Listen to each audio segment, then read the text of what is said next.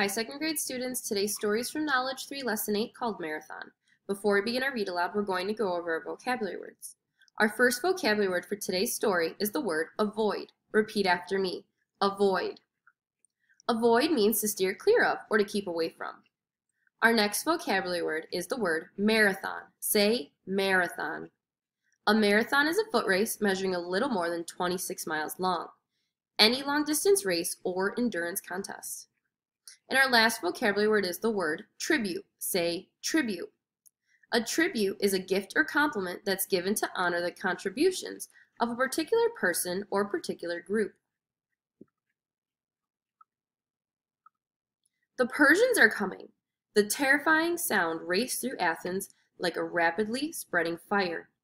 The very name of the Persians meant terror to all of the Greeks. And now King Darius had sent an army of Persian foot soldiers and cavalry to punish the Athenians.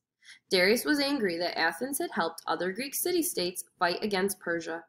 A fleet of 600 ships had brought as many as 20,000 experienced Persian soldiers to a beach about 26 miles from Athens, near a wide flat plain called Marathon. "There are not enough of us to face them," moaned an Athenian army general. "Besides, no one can beat the Persian soldiers."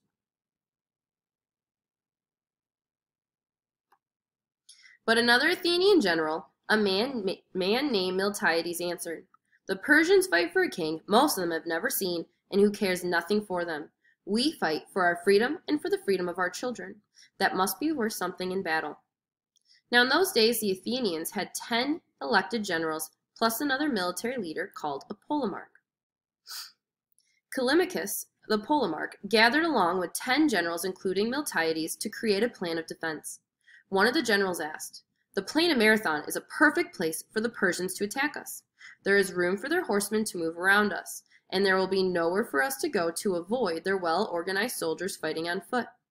Another general suggested, "Let us send our fastest runner to Sparta. The Spartans are the greatest fighters in Greece, and they will help us, and we might stand a chance." But it was 150 miles from Athens to Sparta, and some of the journey included rugged mountains and streams. The generals knew they would need a runner who was fast and strong. "Phidippides is our man," the generals agreed. "No one in Athens can touch him for speed over a long distance." So they sent swift-footed Phidippides to call the Spartans upon for help. Then the generals called together the 10,000 Athenian men of fighting age. In every Athenian home there were tearful goodbyes. At last the Athenians started off toward the plain of Marathon, about 26 miles away. Meanwhile, the Persians were camped out on a beach near the edge of the plain. The Persian commander in charge told his men, "We will win such a great victory here for King Darius that the rest of the Greeks will simply surrender to us." The Persians were so confident, their commander took no special steps to guard his camp other than sending the cavalry off on their horses to search the area a few times a day. As all this was happening, the strong legs and powerful heart of the Athenian messenger Phidippides carried him toward Sparta. Phidippides ran as he had never run before, stopping only a few times to drink from streams or rivers. He ran for almost 3 days until he reached Sparta and the 2 Spartan kings. "You must come with your armies at once, or it will be too late," he exclaimed. To his horror, the Spartan kings answered, "We cannot leave before tomorrow. Sparta is in the middle of a religious holiday honoring the gods, and our laws say we must finish before we leave to fight." "But by then the battle will be over and we will have lost," Phidippides exclaimed. He sent out again to carry the news to the Athenians that they would have to be on their own. As it turned out, this was not true.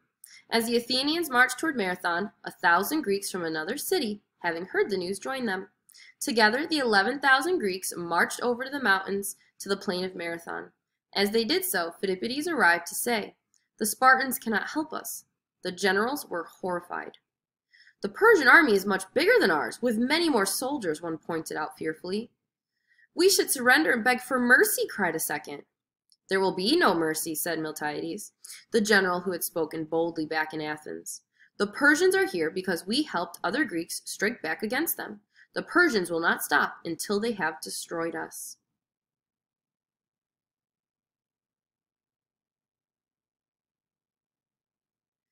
The 10 generals voted. Should they surrender or should they attack? Each side won 5 votes. Then Miltiades remembered something. Callimachus was allowed to vote too. Miltiades told him, "The decision rests with you.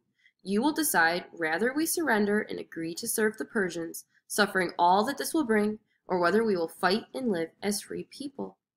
Callimachus trusted Miltiades. "What do you think?" he asked. Miltiades answered, "If we do not fight, the people of Athens will be frightened too, and will surrender the city to the enemy. All of Greece will follow. But if we attack before fear sweeps through our camp, I believe we can win." Callimachus then said, "Then let us fight." Luck was with them. The Persian commander had sent his cavalry off again to make sure no other Greek armies were approaching. While the horsemen were away, the Greeks spread out in a wide line. The Greek generals purposely put out more men on either end of the wide line, leaving the middle at its weakest part. Then, shouting a loud battle cry, the Greeks charged. The Persians were startled. No one ever ran toward them. Nevertheless, they moved forward toward the Greeks. "Look how weak these fools have left their middle," laughed the Persian leader. But the laugh was on him, for just as the Greeks had planned, the Persians moved to the middle first and pushed back the Greek line. But then the stronger Greek forces on the edges circled around and attacked from the sides, catching the Persians in between them.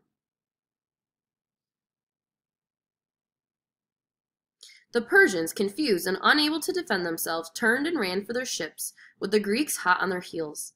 In fact, the Greeks captured 7 Persian ships before the Persians could even reach them. The other Persians then sailed away. "We have beaten the mighty Persians," the Greeks told one another in amazement. Then they remembered their families waiting for the news at home. Legend says that Phidippides proudly volunteered. "I shall carry the news." He set out again, leaving the scene of the Battle of Marathon, and as he reached the gate of Athens, the people gathered around him. He was just able to gasp out one word, "Victory." Then his great heart, which had carried him to Sparta and back, finally gave out. Phidippides fell dead at the gates of Athens. In tribute to Phidippides, the Greeks measured the distance he had run from Marathon to Athens, and those 26 miles became the distance of their long-distance races. And this is why today we call a long-distance race a marathon, in memory of Phidippides and all those who fought for freedom on the plains of Marathon.